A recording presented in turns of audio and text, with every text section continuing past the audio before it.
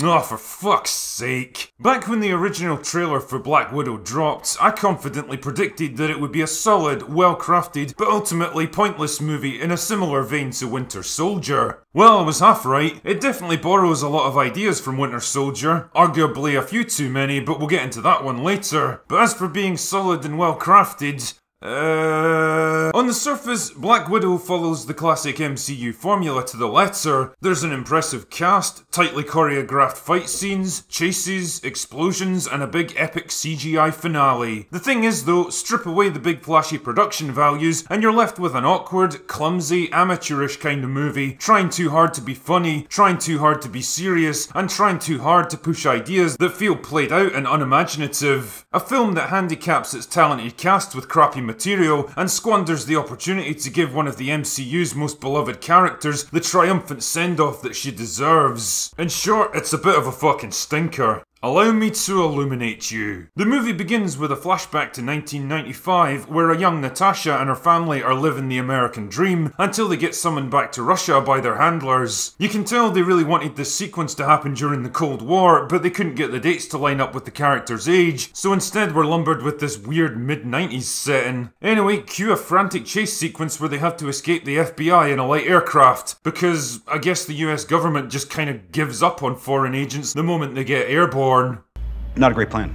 Anyway, after making their way to Cuba, the family gets split up and Nat and her sister get inducted into the Black Widow program. To be fair, it's a pretty promising opening. It's grim and gritty and it demonstrates the harsh reality of becoming a Black Widow. It also gives us a glimpse of the film's antagonist Dreykov. Fucking cherish this one though, because you won't be seeing him again until like the last 15 minutes. Anyway, flash forward to the present day and Nat's sister Yelena is still a Black Widow, tasked with hunting down another Black Widow that's gone rogue. She manages to take down her target, but not before getting dosed with some glowing red jizz that causes her to break her mental conditioning and mutiny. Meanwhile, Nat herself is also on the run after the events of Civil War and eventually winds up in Norway, where her arms dealer contract has set her up with a safe house. Wait, why does someone like Nat need a fixer? Isn't she exactly the kind of person that would have safe houses all over the world just in case? Nah, whatever. But he also delivers a package from her safe house in Budapest. Wow, this guy is like the nicest and most considerate arms dealer I've ever seen, which she totally ignores because why not, right? It's not like it's going to contain important information or a magical bullshit MacGuffin that's vital to the rest of the plots. Anyway, Nat's headed into town later that night when her car suddenly gets run off the road by a dude in a skull mask. But he's not actually after Nat, he wants the package from Budapest because wouldn't you know it, it contains the glowing red jizz that freed Yelena. Wait, how the fuck did Skeletor know where Nat was? Why did he wait until now to attack her? How was he able to track and recover the package when he didn't even know what he was looking for? Why does he repeatedly spare her life when she clearly represents a threat to the success of his mission? How is he able to travel the world dressed like fucking Boba Fett without attracting attention? Don't know. Anyway, they have a fight and Nat escapes with the canisters of red jizz because she was somehow able to remove it from its protective casing, hide it inside her jacket, and close the case again without Skeletor noticing in the half second it took for him to throw her off a bridge.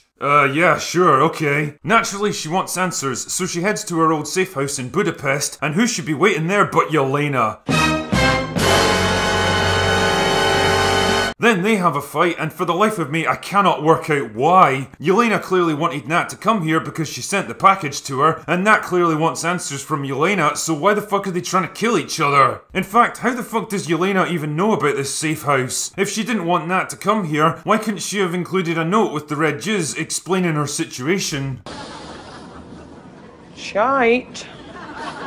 Oh yes, that's shite. Anyway, after about 20 minutes of fucking around, we finally get some answers. It turns out that when Nat defected from the Black Widows, she assassinated Dreykov by blowing up his building, including his young daughter. I wonder if that'll be relevant later. Anyway, Dreykov survived the attack. How? Don't know. But to make sure no other widows turned against him, he started using some weird mind control on them, and the red jizz is the only thing that can break it. Where exactly did the red jizz come from and who developed it? Don't know. How did the widow at the start get her hands on it? Don't know. The point is, they need to find Dreykov, kill him, and use the red jizz to free the other Black Widows. The problem is, they don't know where to find him. The only guy who does know is the Red Guardian, who's now locked up in a Siberian prison. Why? Don't know. Now, prison breaks are usually pretty cool in movies like this, a chance for the writers to exercise a bit of creative thinking and pull off some exciting set pieces. I can only assume the writers of Black Widow take a different view though, because this whole sequence is basically a series of increasingly ridiculous fuck-ups from characters who should absolutely know better. Their grand plan is for him to fight his way into the prison yard through dozens of guards and fellow inmates, then climb to the upper levels under heavy gunfire so they can pick him up by chopper, and for some reason they're surprised when he's not able to accomplish this. Not a great plan. What the fuck did you expect? Don't you think you're asking kind of a lot from a single unarmed man? Naturally he fucks it up and Nat goes in to rescue him just before an avalanche engulfs the whole facility, killing dozens of innocent men, but I guess we'll just ignore that. Unfortunately, Red Guardian doesn't know where Dreykov is hiding either, but he knows who does. It turns out that Melina, their fake mum from the start of the movie, has been working for Dreykov for years to develop his mind control system. Wow, lucky that the two parental figures in their lives are both intimately connected with the man they need to kill now. So they find Melina, and after an excruciating family bonding scene where the movie tries really hard to be funny, she decides it's time to get the plot moving again and betrays them to Dreykov, then Skeletor captures them and takes them to his floating sky fortress. Yup, that's the thing which is in this movie. Things are looking grim for the Groovy Gang, but it turns out it was all a double cross so that Nat could get close to Dreykov and kill him. The problem is that he gives off some kind of pheromone which prevents Nat from harming him. That's right, this guy literally uses the power of smell to protect himself. So Nat does the sensible thing and headbutts the table to break her own nose so she can't smell him anymore. And honestly, it's probably the single funniest moment in the whole movie. I think I can smell shite. I mean, couldn't you have just walked to the other side of the room or something? His pheromones can't extend that far. So anyway, everyone has a good punch up and the castle in the sky blows up and Skeletor gets unmasked as Dreykov's daughter. No way! Oh my goodness, who could possibly have predicted that the character whose identity is hidden throughout the whole movie could possibly be the girl whose death has been a source of guilt for Nat this whole time? Anyway, Dreykov gets blown up in the most underwhelming death scene ever, the Black Widows get freed by the red jizz, and everyone just kind of leaves like they can't think of anything else to do. And that's it, that's the plot for Black Widow.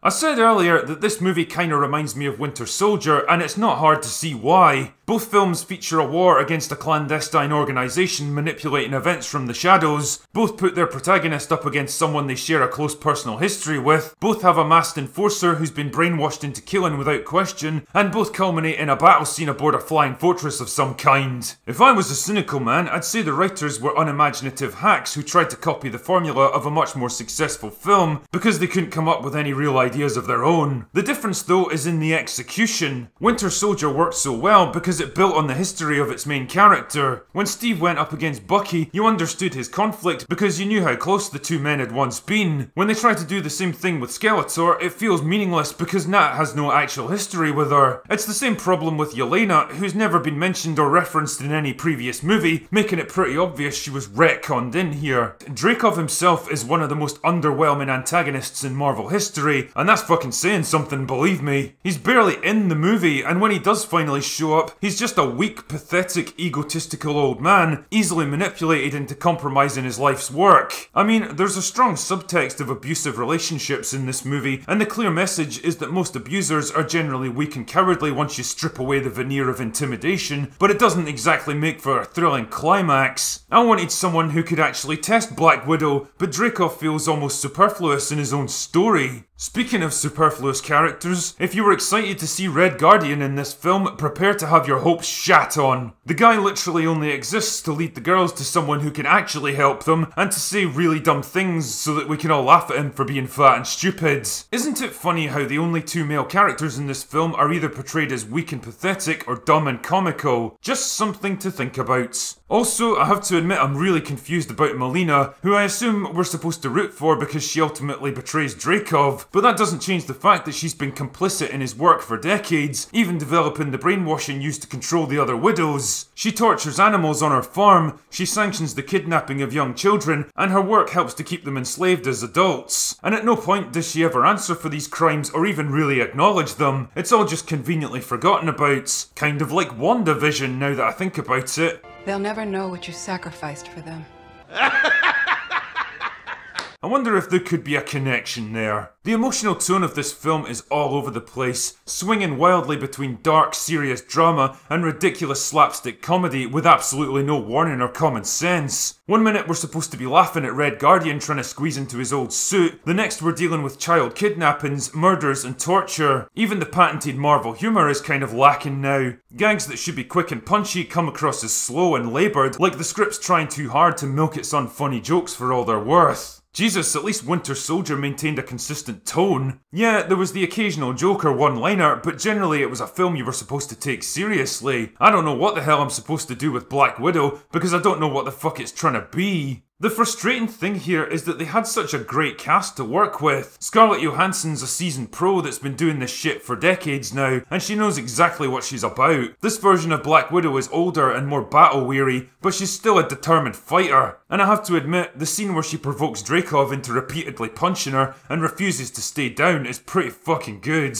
But the standout for me was Florence Pugh as Yelena. She's funny and engaging, she shows moments of vulnerability without ever seeming weak, and she sparks pretty well off Johansson. The few jokes that actually land mostly come from her matter-of-fact delivery. To understand how this film went wrong, I decided to find out a bit more about the people behind it, like director Kate Shortland, who I looked up online and found fuck all. In the past 20 years, she's directed a grand total of 3 obscure low-budget movies that I've never heard of. Why the fuck is someone like this directing a $200 million action flick? Not a great plan. But what about the writing team, you may ask? Well, Jacqueline Schaefer did WandaVision, which kind of explains the very shaky morality here, and she's got an uncredited rewrite for Captain Marvel.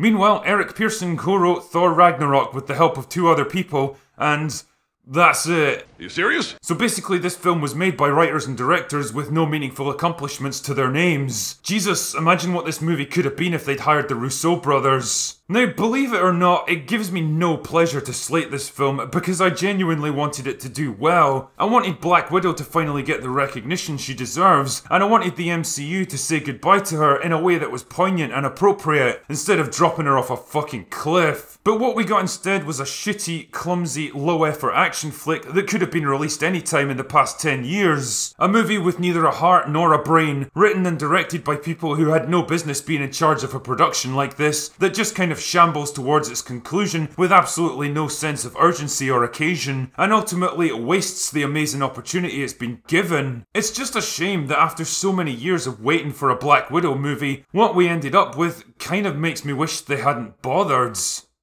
Anyway, that's all I've got for today. Go away now.